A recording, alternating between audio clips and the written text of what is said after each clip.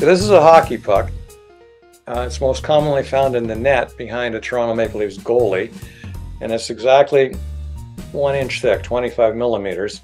And the 25 millimeters is the thickness of a mason's knuckles and fingers. Remember, I told you that's what gave us a 1 inch gap behind brick.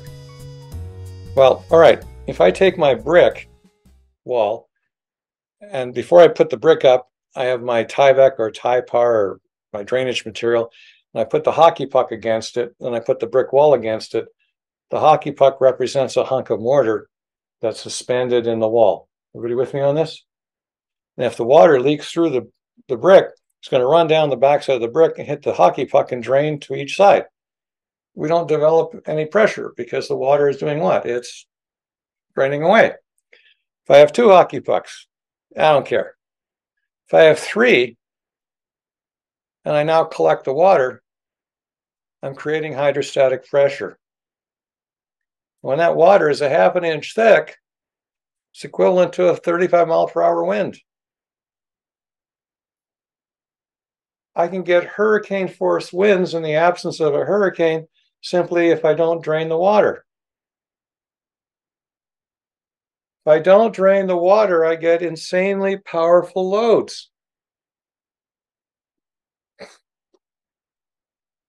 We call it hydrostatic head.